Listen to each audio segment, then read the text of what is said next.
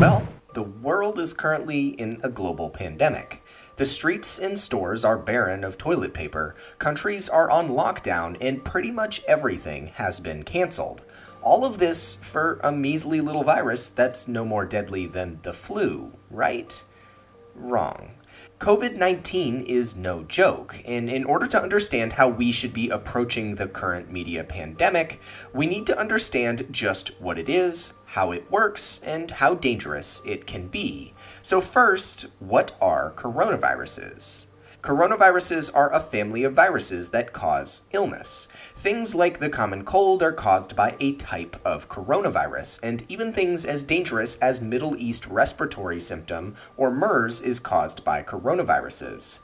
These viruses have a varying level of danger in how they affect the patient, but are related in how they function and spread.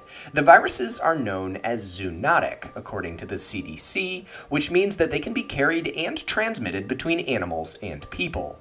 For example, SARS, a type of coronavirus, was transmitted from civet cats to humans when the outbreak first began in 2002 in China. There are also coronaviruses that are currently infecting animals that haven't yet crossed over to humans. Coronaviruses themselves are made up of one strip of RNA covered in spiked proteins. Under close examination, these spikes look like crowns, which is why the viruses have the name corona, which means crown in Latin. These spike proteins allow the virus to attach to host cells, which then allow the virus to inject its RNA into the nucleus of the host cell. This causes the host cell to start making more of the virus. Stepping back for a moment, coronaviruses are defined as common viruses that infect humans that lead to upper respiratory infections. They spread throughout coughing or sneezing, through the air, close personal contact, touching contaminated surfaces, and through fecal matter. Most coronaviruses cause runny noses, sore throats, general unwellness, cough, and fever. Stepping back a little bit further, viruses in general are biological agents that reproduce inside the cells of hosts. Viruses attach themselves to cells and ultimately take control of the cell's function. This is different to bacteria that have their own cell structure and don't hijack the host's cell. Most viruses ultimately cause diseases, unlike bacteria. Diseases like AIDS, herpes, or chickenpox are common virus-caused ailments. So now that we've defined what a coronavirus is, what a virus is, and understand their basic function, we can begin to understand how COVID-19 is spreading. Coronaviruses in general, and COVID-19 specifically, spread through the various forms of contact we mentioned before, through close person-to-person contact, through contaminated surfaces, and even through people who aren't showing symptoms yet. Part of what makes COVID-19 so scary is the fact that it can take up to 14 days for people to show symptoms. So 14 days that people could be spreading the virus before they even figure out if they might have it. COVID-19 has shown that it spreads rapidly and very easily, thus why so much of the world has gone into lockdown and quarantine to halt the spread. Most people that get the virus develop a dry cough with a fever and a possible sore throat or headache. There's another thing we need to mention here as well. On the surface, COVID-19 may just seem like another form of the common cold, but it's much more dangerous when you look at the science and statistics. To understand how much gravity and precaution we should take, we need to understand the death rates that we've seen from the virus outbreak. So how deadly is COVID-19? Looking at the data, we can easily compare the death rates of COVID-19 to the common flu, which many are comparing it to. Breaking down the data by age group, we can see ages 0 to 19 have a death rate of 0.004% with the flu, whereas COVID-19 has seen a death rate of 0.1% for the same age group. While percentage-wise this still isn't a lot, it's important to realize that this number is roughly 14 to 25 times higher than the seasonal flu. However, the 0 to 19 age group is the least at risk. Looking to people ages 20 to 49, the seasonal flu has a death rate of 0.02%, whereas COVID-19 has a death rate of 0.3%. This is 6 to 16 times higher than the seasonal flu. Quantifying this number, it means that 3 in every 1,000 20 to 49-year-olds infected with COVID-19 will unfortunately pass away. Moving along to the next age bracket, 50 to 60, the death rates get worse.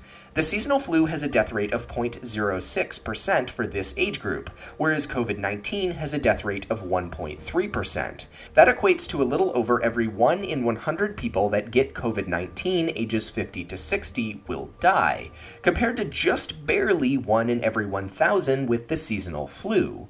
Finally, looking at the oldest age bracket, ages 60 plus, the outlook is more grim.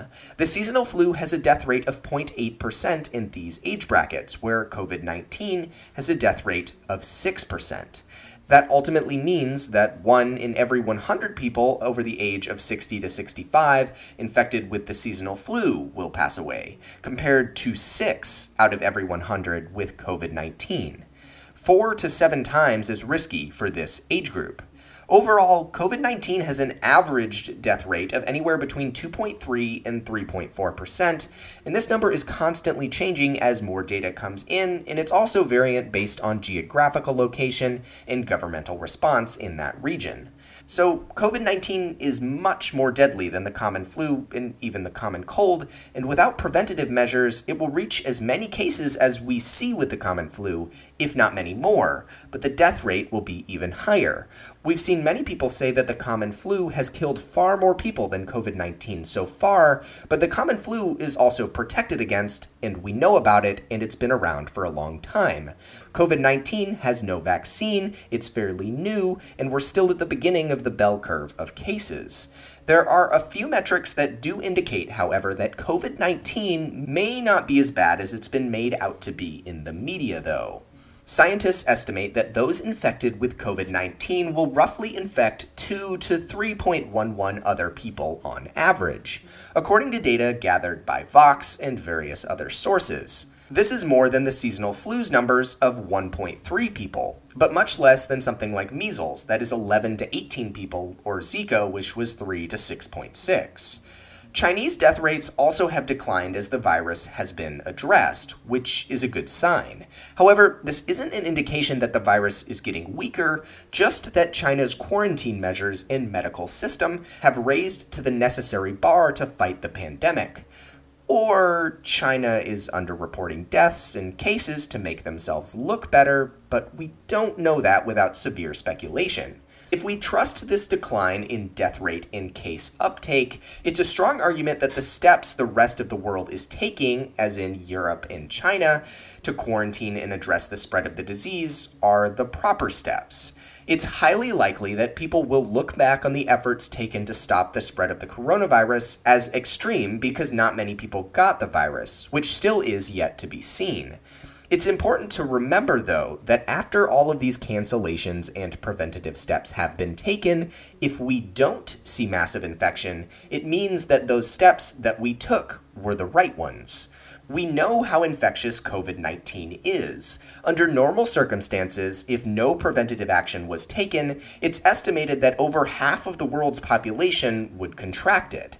Knowing that, if we see anything less than that spread, we know that the preventative measures that the world in certain geographical regions took were ultimately effective. So stop making fun of event cancellations and quarantines. They may seem extreme, but they're probably the right steps to take to prevent the spread of a massively contagious new virus. However, also understand that most people will be okay and have mild symptoms with COVID-19.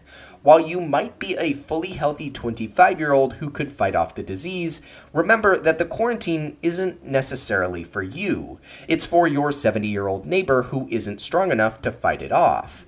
COVID-19 isn't the end of the world, but it's a serious threat to a significant portion of the world's population. Listen to governing bodies, follow quarantine measures, and help stop the spread of this pandemic. I'm going to link to a few different resources covering the best things you can do during this time to protect yourself, some of the first symptoms that you'll notice with COVID-19 versus another disease, or virus, or cold, or bacterial infection, whatever it may be. Just make sure that you pay attention to the science behind the subject, not the media necessarily, and help stop the spread of the virus. Links in the description below.